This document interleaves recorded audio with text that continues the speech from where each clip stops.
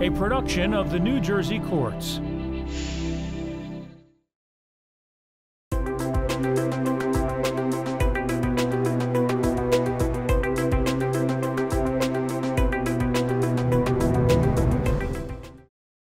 You were on the appellate court until 2002?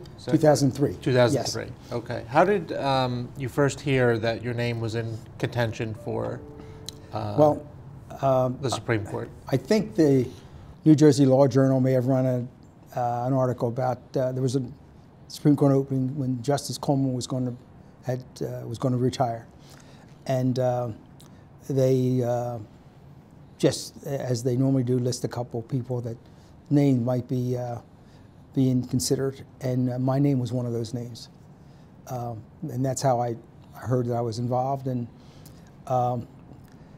then I don't know how I was given an application, what the process was.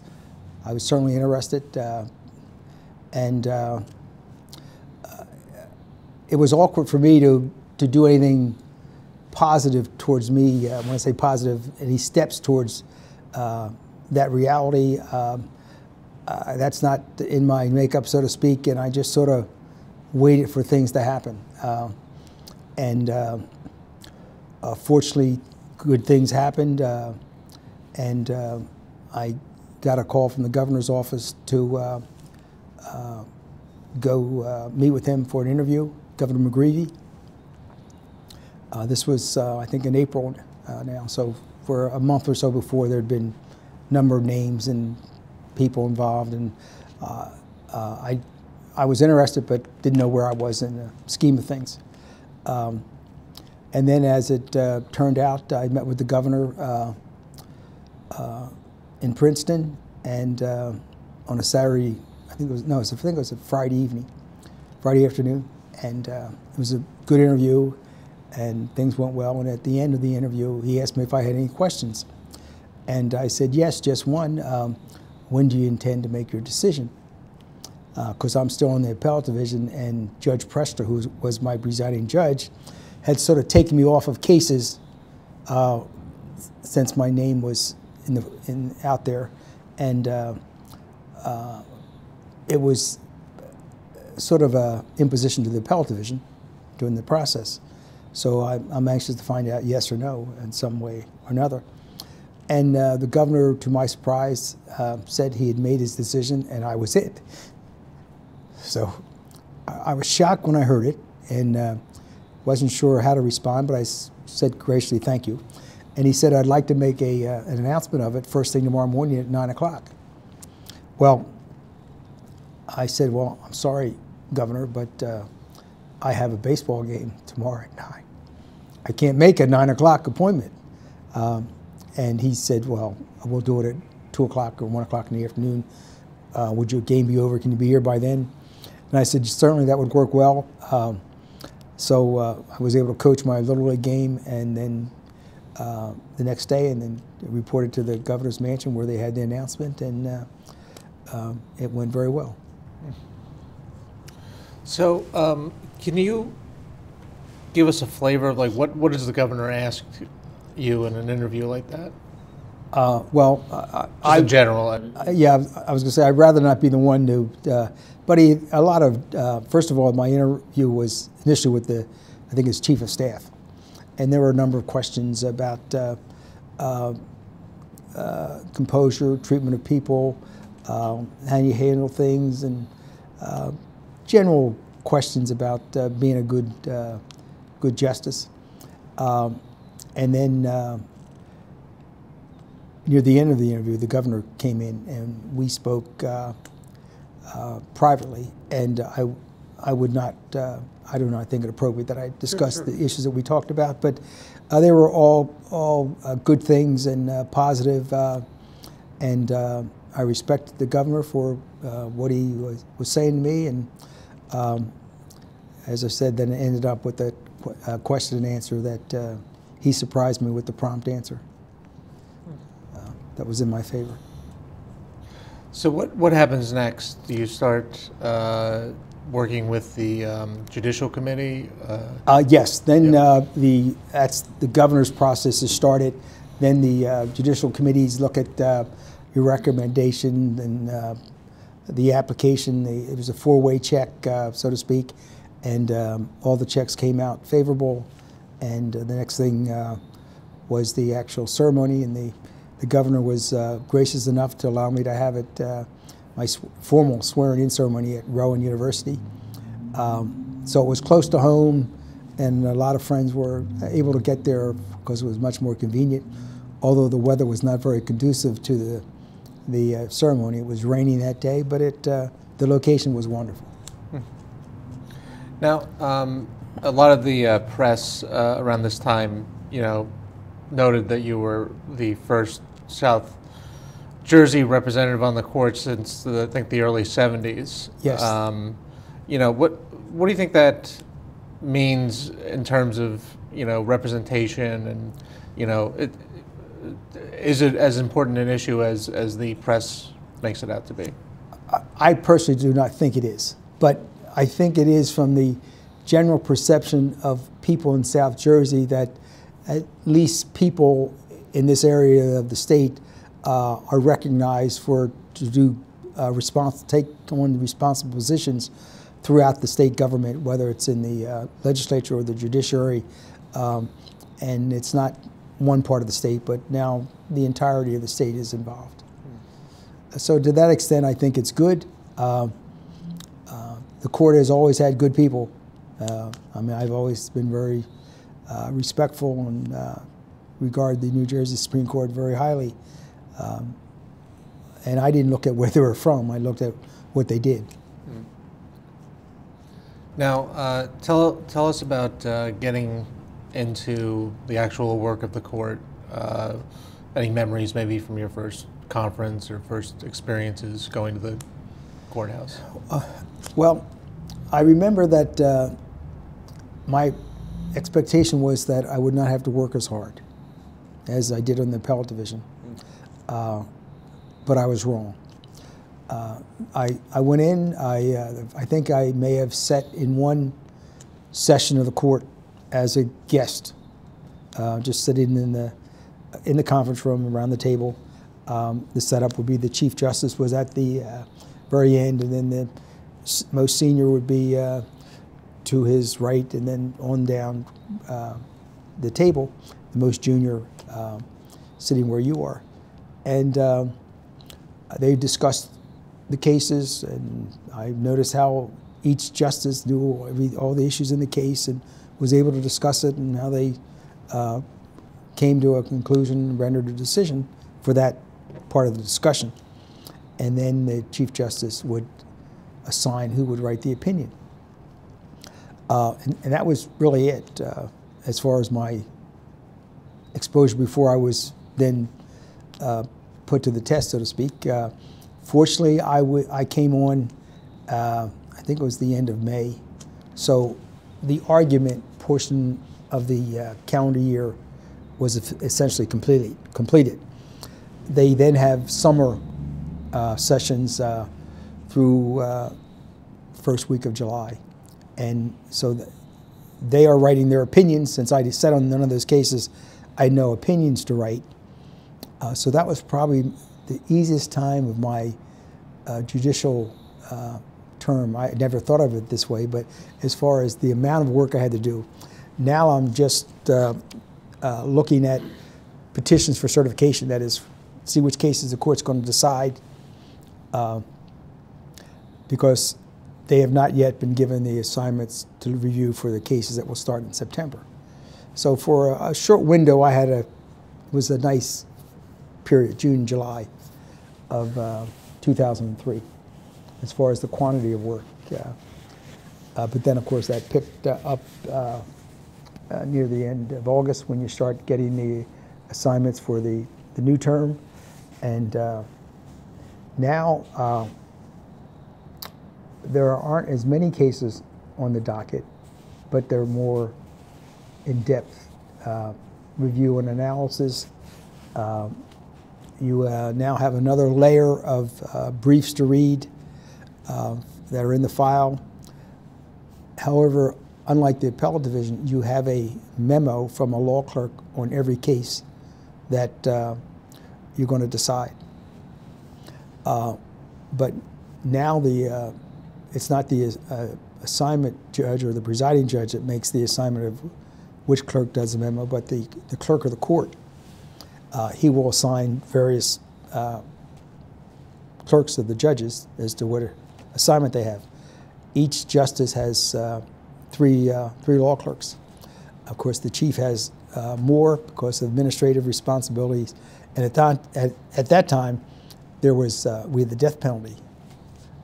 So that was they had a special clerk help with the death penalty issues. So there were more law clerks, but this is just a long way of saying that each law clerk was given an assignment of a matter that was on for argument.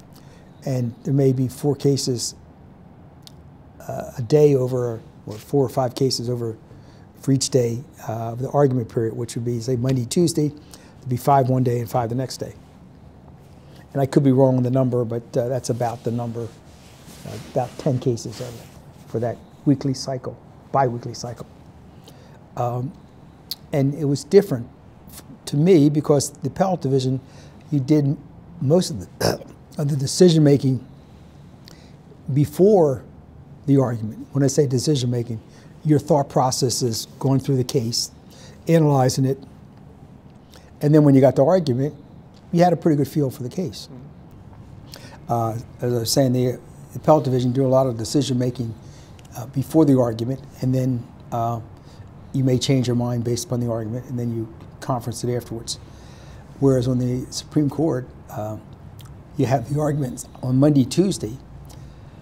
From Tuesday through the following Tuesday, you are going more in depth in the cases that were argued and deciding how you want to recommend to the court that the case be decided. Of course, the following Tuesday you come back and at conference, the chief may call on you at random to recite the basic facts of the case and recommend a conclusion. So you have to be prepared to analyze each of the, let's say there are 10 cases, and make decisions.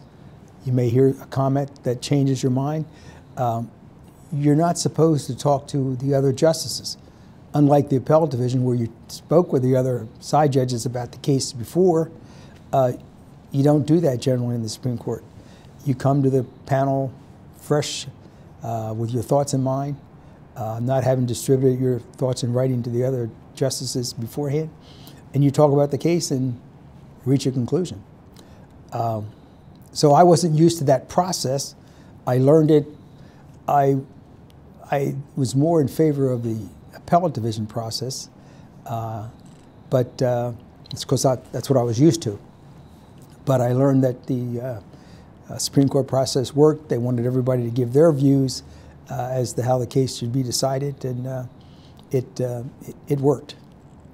And then, of course, the opinion writing is a lot of work as far as, because you're now establishing the law. This is the law for the state of New Jersey in that particular case. And those issues, very few cases go to the U.S. Supreme Court from the New Jersey Supreme Court. There are some, but not a lot. As some judges and justices have said, we're not right so much because we're right on the law, but we're final. And that's the decision that the person or parties have to live with. So there's a lot of responsibility, a lot of work that goes into making sure that you get it right.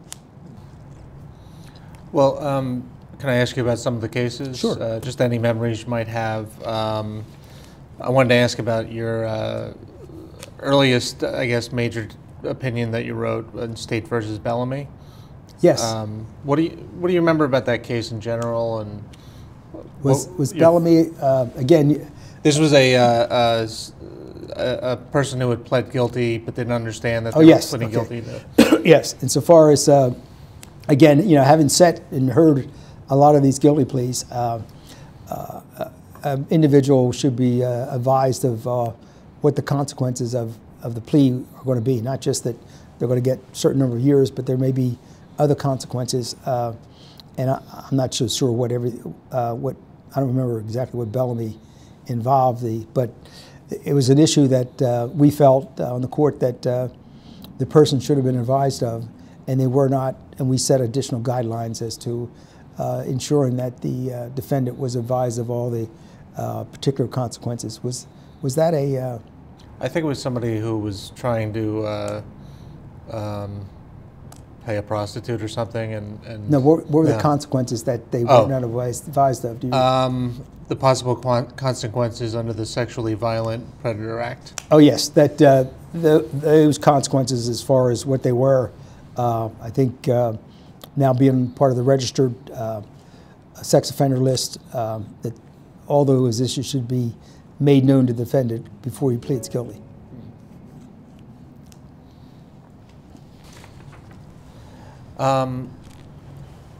Also, two cases that I think you were working on fairly close together, State versus Moore and State versus Pinero, which dealt with, I guess, Fourth Amendment issues regarding seeing drug transactions and that sort of thing. Yes. One where the police thought they had witnessed a drug transaction because of money exchanging for small objects, the other involving a pack of cigarettes, or I assume drugs in a pack of cigarettes. Anything stand out about those? No, except as I recall, I thought they were fact-sensitive issues that one may have been articulable suspicion and the other not. I don't recall exactly the facts, but the facts were of what the police observed, whether a reasonable person in that position would have concluded that it was criminal activity. And I'm not, I think maybe one we said yes and the other may have said no, or the vice versa. But it was a fact-sensitive case dealing based on the law. So before we get into some specific cases, I wanted to just ask some general questions about how you make decisions or approach your work on the Supreme Court. So first, I noticed in the records that, as you mentioned here, you only had one dissent during your time on the appellate division, but there were a number of dissents during your time on the New Jersey Supreme Court. Why did you go about your job on the Supreme Court a bit differently in that regard? Well, I think part of it may have been the way the decision-making process in the appellate division compared to the Supreme Court is set up.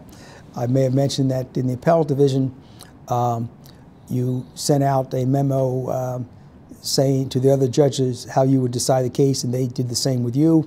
And then you discussed it and tried to meld your views to be consistent. Whereas on the Supreme Court, you don't discuss the case with the other justices beforehand. You go back to your chambers, you write up a recommendation, and you sort of cement your view a little more. It is a little stronger view, because now when you do present it to the court in your conference, you're trying to convince the other members of the court to decide your way. So you have given a stronger presentation, and you think your view is right because that's the way you analyzed the law and decided it when you did an in-depth review. And I think because of that, there's more of a likelihood that if you do not agree with the majority viewpoint, that you feel compelled to let the world know how you think the case should have been decided and why. And that's why I've dissented more in the Supreme Court. Again, maybe my view would not have been as strong if I had discussed the case beforehand with other justices and got their views and said yay or no whether or not I should move in mine. But because of the structure that you get the opportunity to express your view after the case has been argued, when it's about ready to be decided, and you've done a lot of work on it, you feel more compelled to write a dissent at times. Now, you served under 3 Chief Justices? That's correct. Yes. Chief Justice Debbie Poritz, Chief Justice James Azali, and Chief Justice Stuart Rapner. Okay. And I was curious, first for any reflections you have on them, working with them, their style, and if there were any differences in the court from one Chief Justice to the next that you could point to? I would only point out that I have the deepest respect and admiration for each three of them. They treated me wonderfully. They treated the issues on the court fairly. I liked the way they decided cases. They worked hard. They have a great administrative workload in addition to what they do as far as opinion writings. They may take lesser number to write, opinions to write, but they normally take some of the harder cases. Well, most of them are hard. Some are even harder than others. So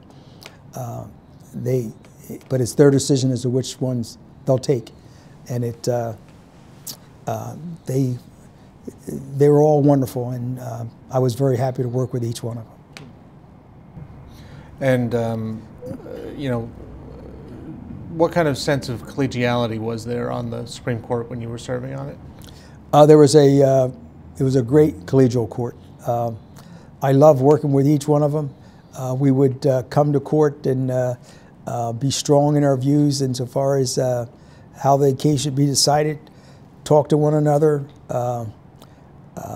but have good friendship when we did not agree all the time. I remember Justice Virasoto, when if someone's birthday, he'd bring a cake in.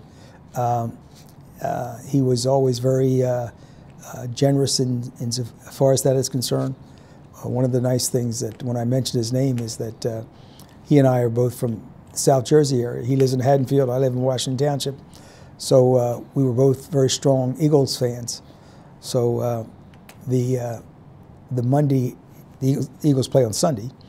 The Monday after an Eagles game, I'd come in with an Eagles tie, and he'd wear a bow tie, and he'd wear an Eagles bow tie. So we sported our Eagles attire after an Eagles victory, and most of the other justices were Giants or Jets fans. So we had a little back and forth, but it was all good banter.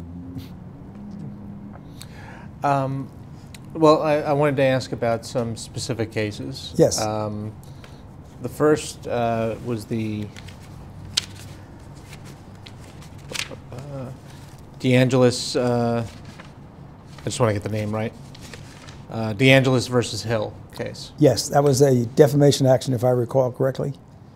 And I think briefly the defendant had been treated unfairly by a police officer in some way, and ultimately end up printing pamphlets of some sort disparaging the veracity of the police officer, and the police officer sued for defamation. We held that the standard, because the police officer was a public official, that there must be malice shown by the defendant on the defendant's behalf before he could be found guilty. And as a result, I think the case was ultimately dismissed because of that. State versus Townsend?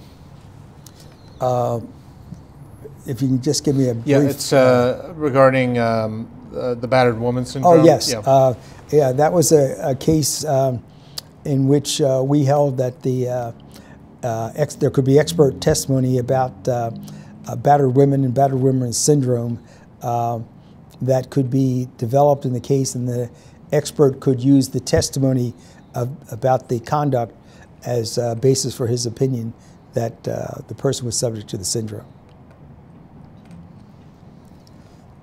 I think the evidence had been excluded below, and so as a result it was remanded for a new trial. All right. Next, one of the issues that we've been covering through these interviews is how technology and changes in technology have influenced the court and its decisions, and you dealt with a DNA case known officially as AA versus the Attorney General of New Jersey. What do you recall about that? Yes, I think there were two companion cases. One the AA, and another was a State versus O'Hagan. State versus O'Hagan. AA may have been a juvenile, O'Hagan, or vice versa. I'm not sure which one, but we found that the evidence was strong, sufficiently strong that DNA evidence was valid evidence to be used, and that the procedure set up for taking the DNA analysis was sufficient, and that as long as the statutory criteria were met, it was valid for the state to extract the DNA from the defendants, both juveniles as well as adults. I'm curious, when you have a case like that, how much education, I guess, is involved in it, like bringing yourself and the justices up to speed on what's happening technically? Well, part of the record includes a lot of the expert development of DNA and how valid it is and so on. So that was part of the record, and it was, again, all the justices read what's in the record, so that's available, and they're aware of it when you discuss the case around the room. So it's not that I had to bring them up to speed. They were right there, and I think they were both unanimous opinions, if I recall correctly.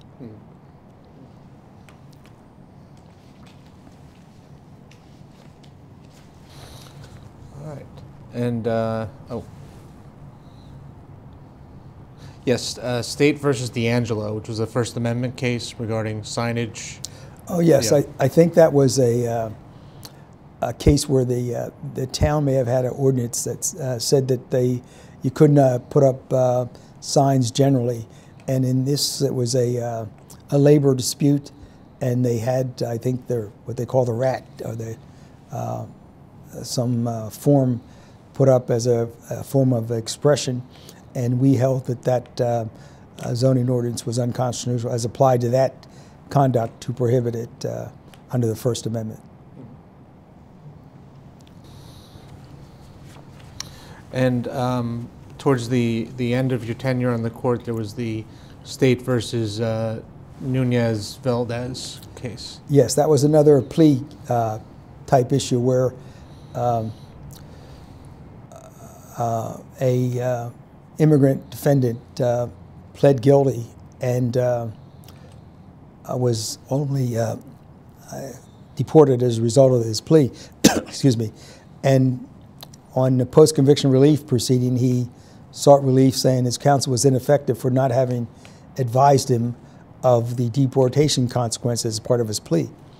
The trial court granted that relief and remanded for a trial on certain issues.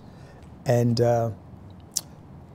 we ultimately upheld that decision, found that the deportation issue was an important issue that should be presented to the defendant before he pled guilty if he was an immigrant, and therefore affirmed the trial court's decision.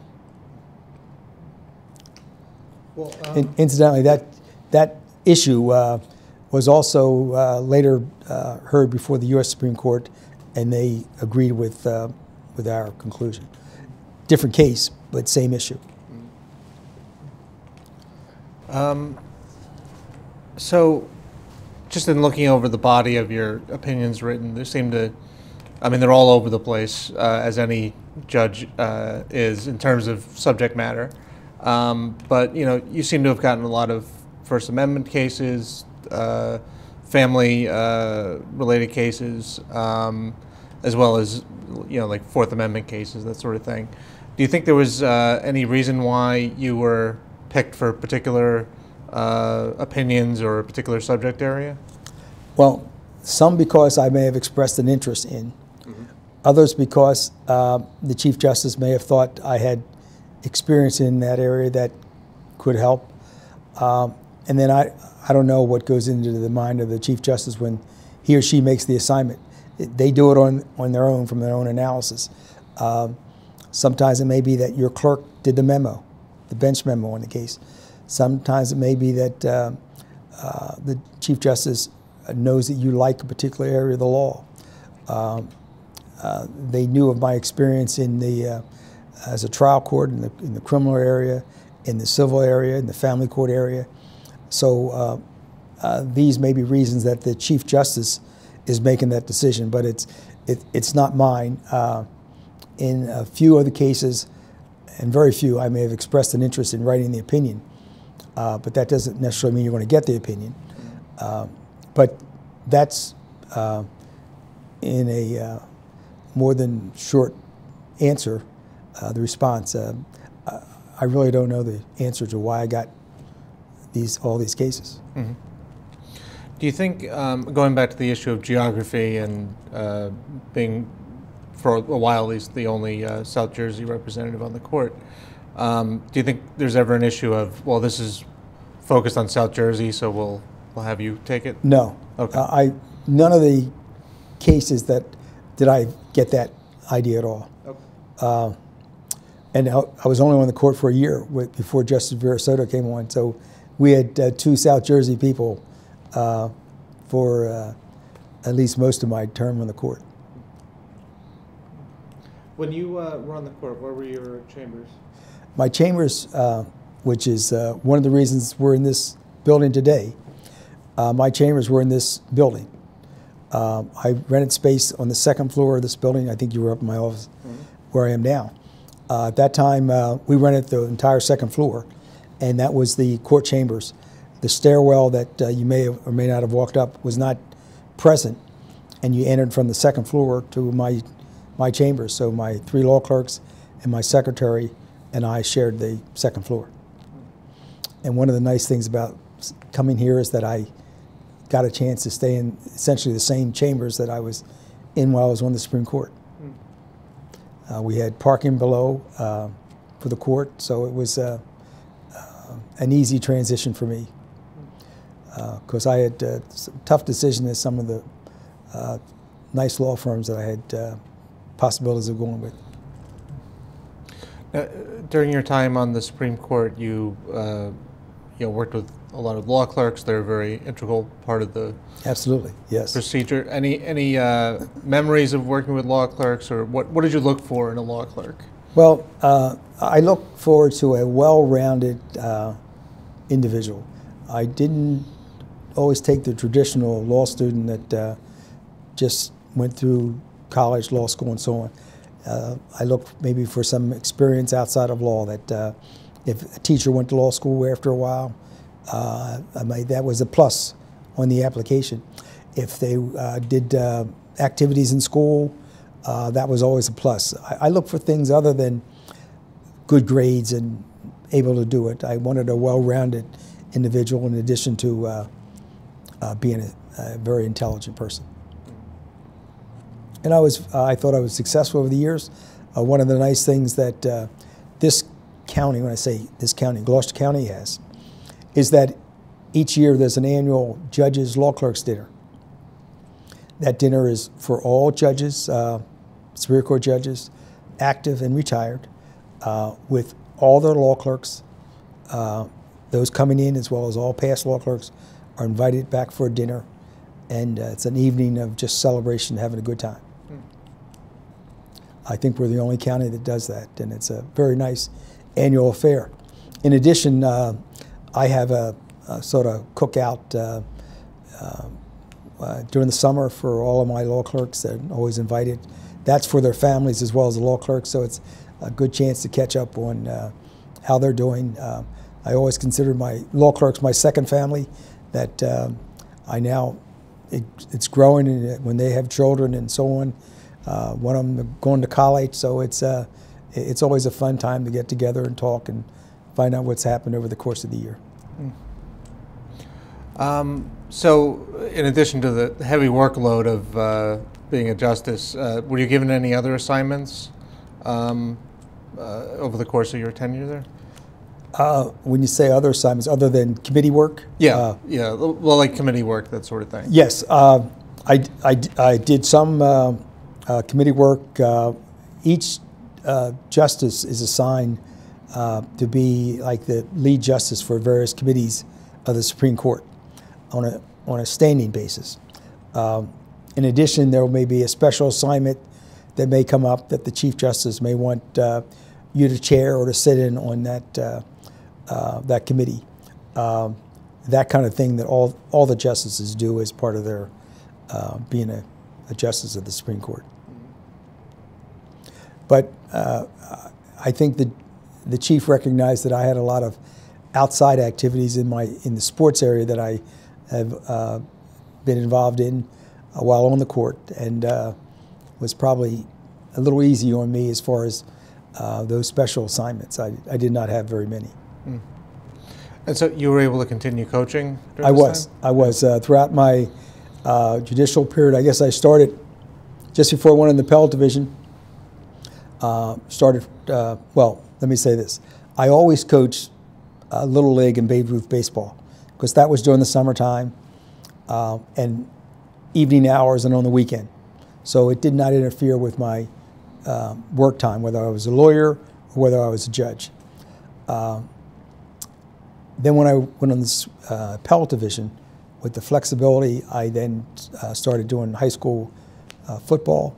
It was an opportunity that arose because I was coaching midget football, and again, those programs are normally in the evening hours, so it's okay to adjust with your 9 to 5, 9 to 6 time. But when I went on the appellate division, I said I was flexible so I could leave my chambers in the afternoon, other than on argument days, and then go to practice. And a volunteer, I didn't have to be at every practice, but and games were Friday night or Saturday afternoon, so there were times that I did not have a conflict with on the bench, and it worked extremely well for me. So I was able to continue those activities while I was on the court. And if there was a special event, say in football or baseball, that I had to leave early, the Chief Justice he or she was always accommodating, and I was able to leave the court session early. So I'm curious, you were coaching on the high school level. Was that just for football or baseball too? That was just for football. Okay. While I was on the court. Okay. It has changed since I'm no longer on the court. One of the football coaches that I coached football with for the past 10 years was also the 9th grade girls basketball coach. So he asked me to help him out since I had a little bit more time on my hands, so I agreed to do that. He was also the junior varsity baseball coach and asked me to help him that, so I said yes, because I love the game of baseball. So I agreed to do that. And this year, it's even changed more because my junior varsity coach, as a result of a resignation of the varsity coach, moved up to the varsity. So now I'm helping with the varsity baseball program at Washington Township this year. I was just curious, had you sent anybody to UDEL, either in football or baseball? I try to influence them to make a decision in that direction. Not many have followed up on it and gone to the University of Delaware, although a couple have. And one of them, Scott Young, who was an early Little League player for me. This is before I came on the bench. He followed and went to the University of Delaware, was an outstanding pitcher, and did extremely well. Went on the minor league and played with the St. Louis Cardinals organization for some time. Then came back and was a coach in the Washington Township program, and then on to Vineland High School, where he was a varsity coach. All right, so any other memories of your time on the court that you'd like to share? Any experiences that we hadn't really covered? Not really experiences, other than the mention of a couple of more of the lighter side experiences. One of the nice things in the appellate division, at the end of each term, in May or June, the part would get together at some social function. And the year that I sat with Judge King as my presiding judge in the appellate division, it was Richard Newman and Bob Fall, and with Judge King as the presiding judge, we decided to go to Lebec Finn in Philadelphia for, at that time, was a very exclusive restaurant. It had a wonderful luncheon spread. It was like a buffet type menu. And you take your law clerks as well as your secretary. And so there's a nice sized crowd that we went over to Lebec Fin and had a wonderful meal. And they had a dessert cart that had 2 tiers. And you know, when your dessert cart comes out, you normally take one of the desserts. And so Judge King sort of said, give me one of each. And so they cut it up. He had a potpourri of desserts, which you could do. And we had such a great time together. We did it from that year for the next 10 years. Even though when I was on the Supreme Court, we did it. Even after Judge King had retired, we went out together until his health prohibited us from all getting together. So it was that was one of the nice sidelights. I mentioned about the dinner the clerks have, that social aspect of it, and Richard Newman, we called it the social chairman of our part. We never sat together as a part again after that 1 year, but we socialized together thereafter because we had such a good time.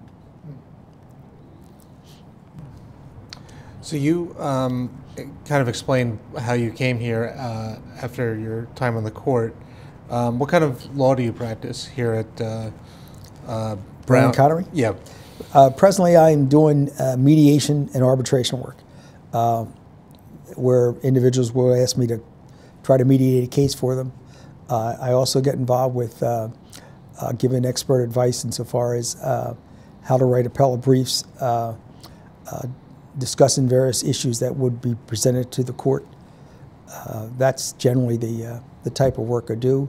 Occasionally I get a request to assist in an issue that the law firm may have to give them advice.